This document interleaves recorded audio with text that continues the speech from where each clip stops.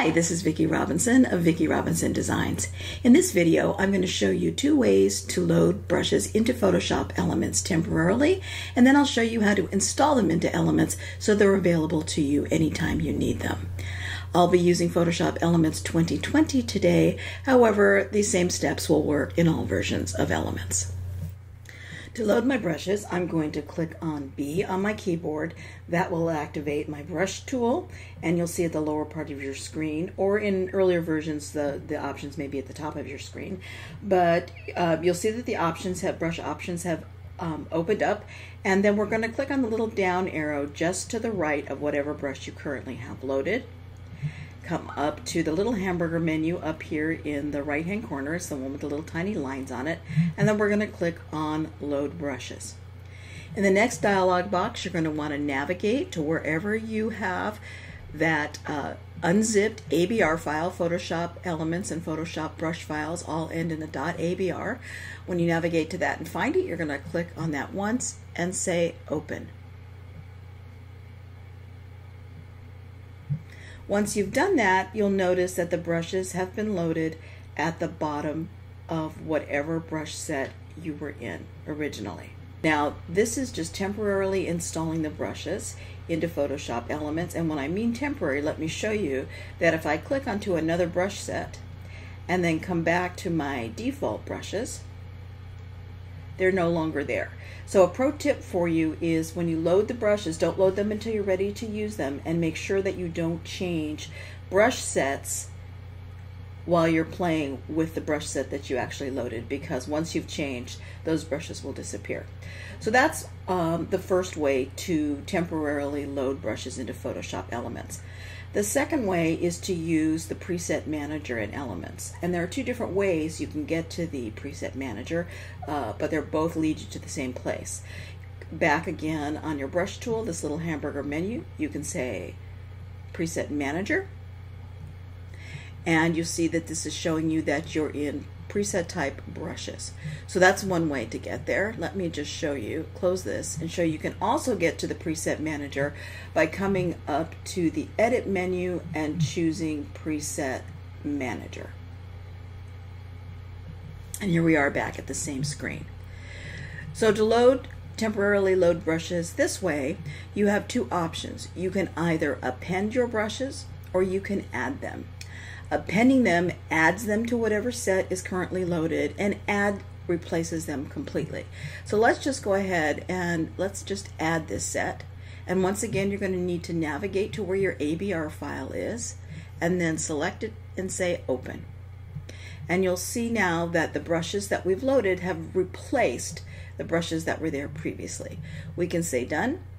And now when I activate the brush tool by clicking B on my tool, my keyboard, and coming back, you can see that it says here's all the brushes that I have. But once again, this is just temporarily loading these brushes into Elements. So if I were to switch brush set and then come back, you'll see that there is no brush set here that was named with the file name that I just installed or uploaded.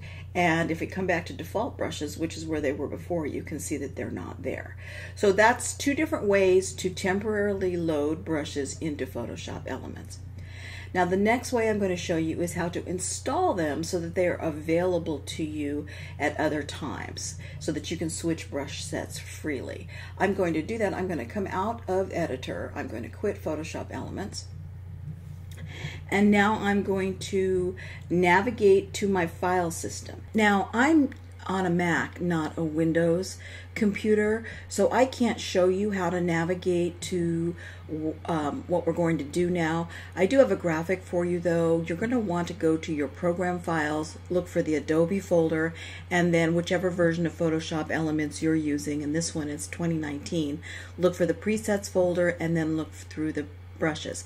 The next short bit of this video, I'm going to navigate for Mac users, and at the end of, in the blog post, I will link you up to Karen Schultz's Snickerdoodle Designs video on doing this on a Windows computer. But just bear with me for a minute while I show you this bit of it on a Mac.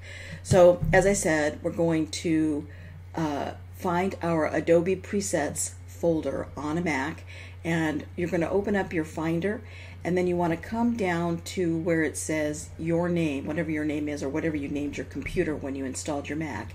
You're going to click on that, and then you're going to come to Macintosh hard drive, and then you're going to come into Applications, and then a list of all the applications that are installed on your computer will open up.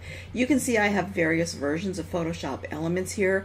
Look for whichever version you're using. I'm using 2020. And when you open that up, you're going to look for your Presets folder, and then you're going to look for your Brushes folder.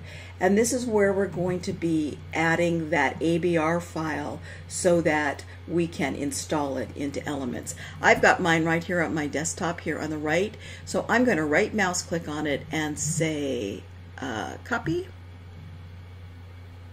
Now I'm going to make sure I'm clicked on this Brushes folder right here. Then I'm going to right mouse click and say paste item. And when you do that, you'll see that now you see V. Robinson, or in this case for my brushes, you'll see the name of the brush file that you're working on is here in the list. So what we've done is we have installed these brushes into Photoshop Elements. And so whether you're doing this on a Mac or a PC, this is actually the install process.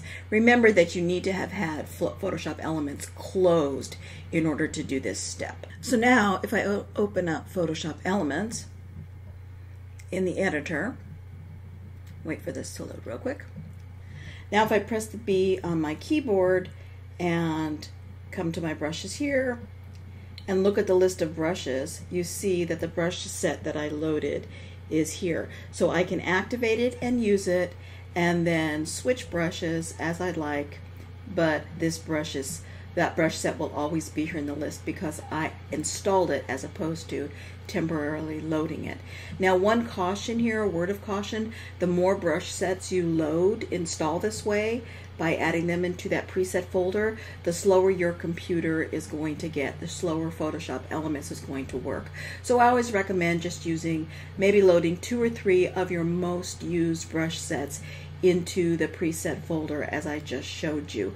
Otherwise it's going to bog down your computer and the way that Photoshop Elements works, and you're going to hate it. It will take forever to load. So just a couple of your most favorite, most oftenly used brushes is really a good idea. So there you have it. There's how you install Photoshop brushes so that you have them always available, and 2 other ways to temporarily load them into Elements. Thanks for watching.